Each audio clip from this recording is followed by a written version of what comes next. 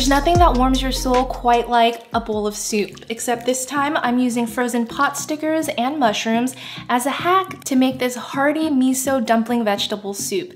Chicken gyoza pot stickers, frozen mushrooms. In my pot, I'm gonna add some miso ginger broth, let it come to a boil, and then I'm gonna add our pot stickers. Then some fresh broccoli, mushrooms, and right before I turn off the heat, I'm gonna add one baby bok choy that I've already chopped, along with some soy sauce and sesame oil. Turn off the heat and our soup is ready to serve. The pot stickers here, well, it speaks for itself. It's so hearty and filling, along with the fresh and frozen vegetables. You really can't tell that the mushrooms were frozen at all. They just have so much flavor, and the crunch from the broccoli is still there.